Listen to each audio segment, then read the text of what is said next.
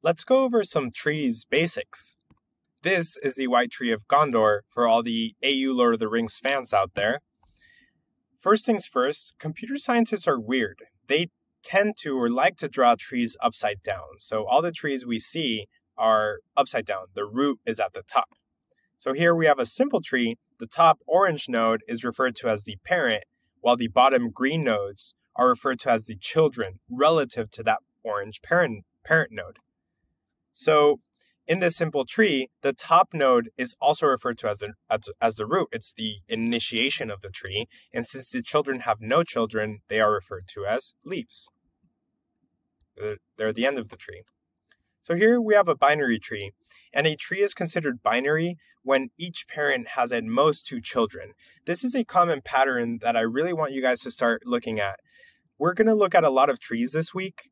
A common pattern of these trees is that they place a preceding term in front of the word tree, and that gives you some sort of hint as to some rules that tree will enforce. For example, here we have a binary tree, and the rules that this is enforcing is that each parent can have at most 2 children, right? So knowing that your data structure is a binary tree gives you those assurances.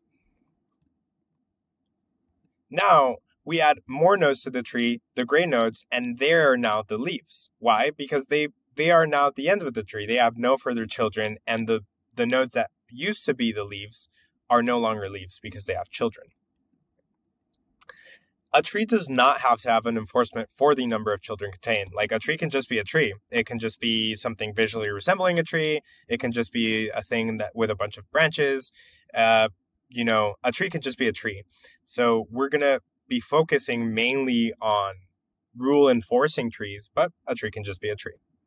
Here's a tree versus a linked list, and we also touch on the code implementations in the lesson. So I'll skip over these, even though they're really good to understand at the base level, especially for the coding challenge in these weeks, the coding challenges. One important thing to review is just general tree vocabulary and how tree terms are always relative and in motion. So for example, this L node, if we take this subtree in isolation, that L node is the root node of that tree, right?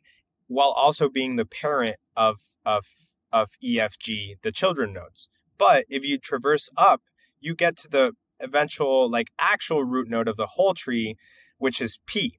So remember, an important thing to remember is key is whatever data is stored inside the node. So the key of the tree's root node is P, right? So alpha for the coding challenge. The height of the tree is just how many layers the tree is, typically 0 indexed because this is computer science, and leaf nodes are just the end of a branch, right? Sometimes trees can actually occur quite naturally. So the file system in most of our computers uses kind of a tree hierarchy, right? You have some folder and it opens further folders, and you get to the end of that folder and nothing else opens, right? So that's a pretty good example of one that just kind of happens.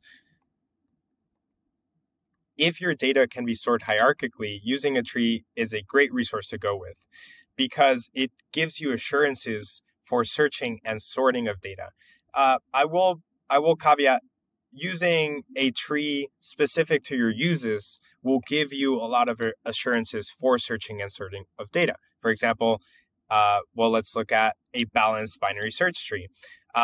This balanced binary search tree, you can tell it actually enforces quite a few rules. It's got 3 terms in front of the tree term. So let's analyze these rules. One, binary search trees have to be, as a whole, binary trees. And if we look back to binary trees enforce the rule that each parent can have at most 2 children, right? So if we go back to the BBSC, the balanced binary search tree, this is a binary tree, so that's good. The left subtree of a node, so if we're looking at this node, the left subtree contains or must contain only nodes with keys lesser than that node's key. And that is followed here. The right subtree of a node contains only nodes with keys greater than the node's keys. And I'm just using the root node as an example, but this rule holds up for all nodes. And then each node's left and right subtrees must also be binary search trees. So further kind of like recursive rule stacking on top of this tree. And these rules give you a lot of assurances as a developer, as an algorithm designer. Why? Because it makes searching very, very efficient. So say you want to see whether this tree contains the key 10. What happens is you can design your algorithm with these rules assurances, right? So we can start at the top and we'll start our searching algorithm at the very top. And we'll say, we are looking for 10.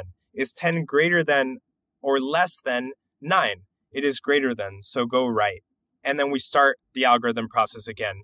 Is 10 greater than or less than 12? It's less than, so we go to the left. And now we've hit 10 and we found it very efficiently. Can you imagine? Otherwise, we'd need to brute force, right? We'd need to lay everything out in an array and just basically run a for loop on it to see if 10 is contained.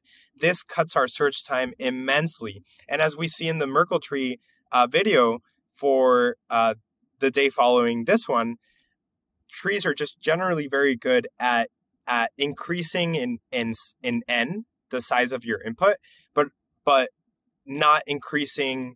So relative to n increasing, your algorithm complexities tend to remain logarithmic relative to linear increase of n.